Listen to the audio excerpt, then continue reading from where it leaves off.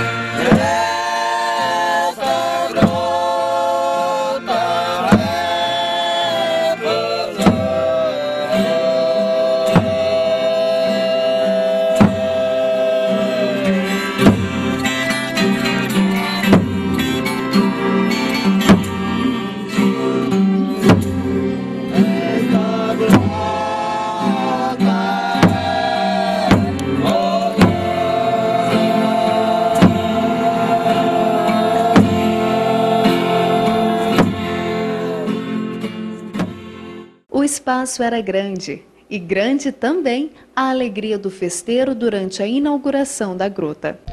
Gilson, o que é que te levou a fazer essa gruta aqui no seu sítio? Olha, com o passar dos anos a gente vai mudando as ideologias. Até alguns anos atrás, eu sempre que terminava o trabalho, meu serviço na loteria, saía jogar futebol, uma coisa assim. Aí com o tempo a gente foi ficando um pouco mais velho, não jogo mais futebol. Comecei a arrumar aqui a frente da casa aqui, fazer um jardim. E todo dia vinha à tarde, principalmente no horário de verão, achei que ficaria bom fazer uma gruta aqui, para um dia reunir umas folias aqui do bairro.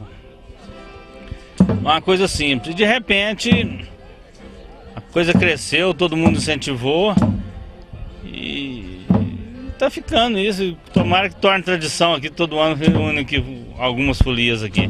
É o primeiro ano que reúne essas folias? É, o primeiro ano, ainda não está nem totalmente terminado assim no meu projeto, né? Ainda quero calçar aqui à frente, dar algumas melhoradas ainda.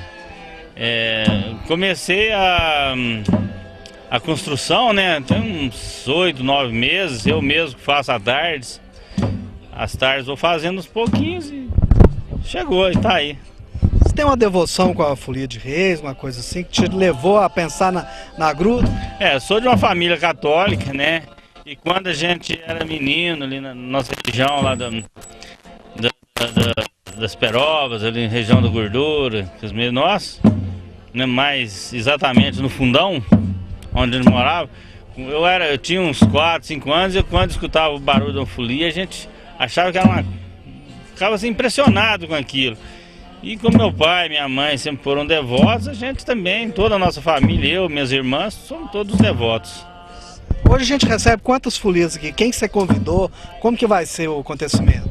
Hoje vai ser 5 folias, talvez 6. Uma ainda não ficou de confirmar, não confirmou, mas às vezes ainda vem. Essa folia que está tocando, a do seu Oswaldo, ali do Taquaril. A do Edinho, que já se encontra aqui no recinto. A do seu Gumercinho também, que já tem vários componentes aqui. E estamos aguardando aí a chegada de 2 folias da cidade vizinha do Ibiá. Inclusive uma que será bastante novidade para todos nós, que é uma folia apenas de adolescentes. Crianças e adolescentes. Continuação então da tradição aqui da festa. Quando eu fiquei sabendo da existência dessa folia em Ibiá, a gente não mediu esforço para trazê-los, justamente pensando de que os jovens daqui, vendo uma folia de adolescentes, né, numa cidade tão próxima, que os jovens daqui se entusiasmem e não deixem morrer essa tradição. Além disso, vai ser celebrada uma missa, vai ter um momento religioso, como que é? Sim, logo a seguir agora será realizada a celebração da Santa Missa, né? Nós gostaríamos até de agradecer muito ao Padre Pimenta, que deslocou lá de Formiga para atender ao pedido nosso. E após tocarão o restante das folias e depois será servido um jantar. Para inaugurar a gruta, folias de toda a região participaram celebrando esse momento tão especial. Em primeiro lugar, eu acho que a iniciativa do Gilson foi muito boa. É sinal, mais uma vez, que a nossa tradição não morre, sabe? Que eu acredito ainda naqueles 3 reis magos que visitaram o menino Jesus na Gruta de Belém. Eu acredito e mais vezes venho criar essa convicção que São Gotardo, mais uma vez, me surpreende com a fé e dedicação de seus filhos. E mais uma vez está aí a prova que o São Gotardense é mesmo um folclorista de primeira mão. Edinho, você já começou a cantar a Folia de Reis há vários dias. Qual que é o seu itinerário agora nesse final de ano? Tu continua cantando? Tem um dia para terminar? Como é que vai? Temos um encontro esse ano? Em primeiro lugar é o seguinte, eu comecei a cantar a folia, comecei no dia 23 de dezembro e fiz sua entrega dia 23 de dezembro. Comecei a cantar na noite de Natal, que eu ainda tenho aquela tradição ainda, da meia-noite certinha eu começar a fazer a cantoria.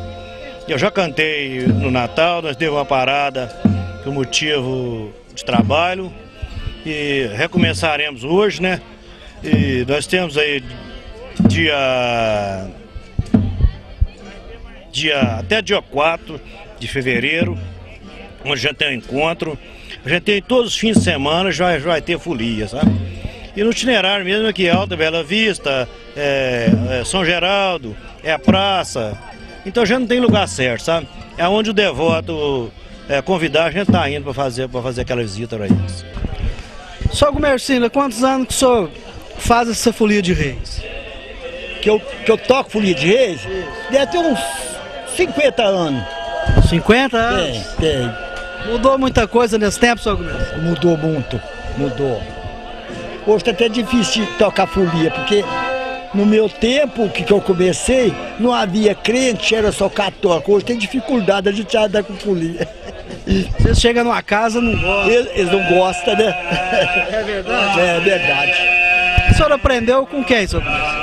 Eu aprendi com o Luiz Bernardo, o capitão velho. Eu comecei a foliar, estava com 8 anos. Comecei a bater na dufo, passei pro violão, passei para cantar para trás, hoje passei para frente. Sou mal pergunto, senhor, quantos anos o senhor está agora? Sou mal pergunto, senhor, qual a idade do senhor hoje? A idade minha, 80. Faço 80 anos. Então o senhor começou novinho e segurou mesmo. Segurei, tô aí. Tem 50 anos de folia de Reis, mas... Eu toco de capitão. Ah, o senhor começou de outra forma. Comecei a bater na dufo, o violão, agora passei para capitão, tenho 50 anos que eu toco folia. O que é que levou o senhor a isso? Uai, é muita fé e muita coragem e gostar, né? É isso. As letras que o senhor canta ali como capitão, como é que o senhor descobriu, como é que o senhor aprendeu? Muitos foi eu mesmo que fiz. O senhor inventou os versos? Inventei os versos. Outros eu aprendi em tempo de mais novo, né? Mas a maioria foi eu que fiz os versos. Ah, tá. E guarda de cor ali na cabeça? Guarda, eu nem leio, eu não sei, ó. Guardo tudo de cor na cabeça. A apresentação da Folia do E essa fé que o senhor tem com o Santo Reis, como é que é isso? Uai, é uma fé muito fina, né? Acredito nele, acredito. Não é tanto nele, é no menino Jesus, que é o nosso poderoso, né? E Nossa Senhora e São José. Tem muita fé e acredito nos 3 reis também. Mas o senhor tem uma devoção, já teve alguma promessa? Não, eu não faço promessa. Eu cumpro promessa dos outros, né? E eu pego com ele e ele nunca me acontece. Bom, já aconteceu, eu tive doente, estudei, internado, mas com aquela fé que eu tenho neles, em Jesus, eles me curou, pronto, aí. Sou comerciante, uma cantoria que nem essa de Santo Reis, vai muitos dias. O senhor está com 80 anos, eu estou vendo que o senhor está forte.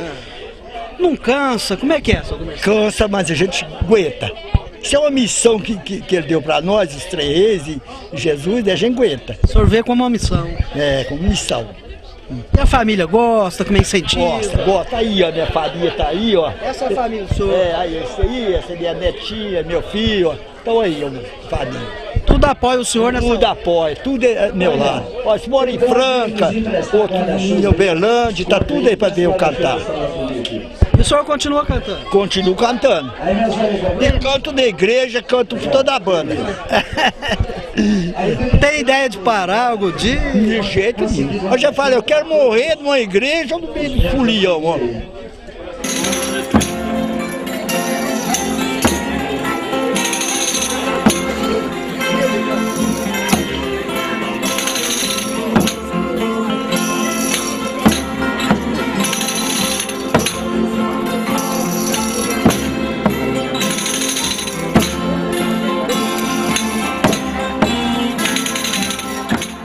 E para a bênção da Gruta, uma bela missa foi celebrada por Padre Pimenta. Pelos donos da casa que hoje nos acolhe, pelo Flávio Rodrigues Galvão e família, pelos organizadores em geral. Bom, a gente recebe agora aqui a presença do Padre Pimenta, que já foi pároco em São Gotardo, agora trabalha em Formiga e veio de lá poder celebrar uma missa aqui durante esse evento. Padre Pimenta, como que o senhor vê uma inauguração de uma gruta reunindo folias de reis aqui na comunidade? Olha, isso é muito importante porque nos remonta àquilo que é fundamental para a existência humana, a base, o alicerce. É preciso que tenhamos fé, esperança e pratiquemos a caridade. Uma gruta lembra esse compromisso da gente amar a Deus sobre todas as coisas. E, ao mesmo tempo, na medida que se convida os nossos foliões, as nossas companhias, nós estamos trabalhando valores e certamente fazendo a caminhada que precisamos como ser humano, como família, como comunidade. Eu queria pedir ao senhor, aproveitar a presença do senhor, pedir ao senhor uma palavra de fé para a gente começar o 2007 mais para cima, com mais alegria, com mais otimismo. Olha, que Deus abençoe, que as pessoas se abram a Deus. A gente sabe que teve o Natal, muita gente acabou celebrando o Papai Noel e não Jesus Cristo, que celebre Jesus Cristo. Muitas pessoas vão cultivar o baile, que cultive sobretudo o momento de oração, para que na presença de Deus Ele possa dizer para você, para o nosso cinegrafista, para cada um que está conosco agora nesse momento: tua fé te salvou, tua fé te curou, teus pecados são perdoados. E só Jesus, o Deus Filho, pode dizer isso, porque Ele nos traz o Pai e Ele nos deixou o Espírito Santo. Ele disse: eu sou a água viva, eu sou o pão vivo, eu sou o caminho, a verdade e a vida. Creia em Jesus. Nós precisamos dele para vivermos esta vida, porque os que vivem com Cristo, morrem com Cristo, ressuscitarão com Cristo. Nossas famílias estão sendo abençoadas, porque o Senhor está derramando o seu amor. Confirma, Senhor. Confirma, Senhor. Confirma, confirma sobre elas o seu amor. Sobre elas o seu amor. Confirma, Senhor. Confirma, Senhor. Confirma sobre elas o seu amor. Gente, tem primeiramente que agradecer a Deus, depois a família, a Ângela, minha esposa, minha mãe, meu pai, meus filhos, o Marco, presente, ao Padre Pimenta, que não mediu esforços para estar aqui presente, celebração da Santa Missa. E o que seria do nosso encontro se não fosse a presença de todos vocês? Vocês são, de fato, as pessoas mais importantes do evento. É com muita alegria, com muita satisfação que eu agradeço a presença de todos. A Folia sempre é um grande acontecimento e para alimentar esses vários artistas populares que fazem parte da Folia, quilos e quilos de comida são preparados.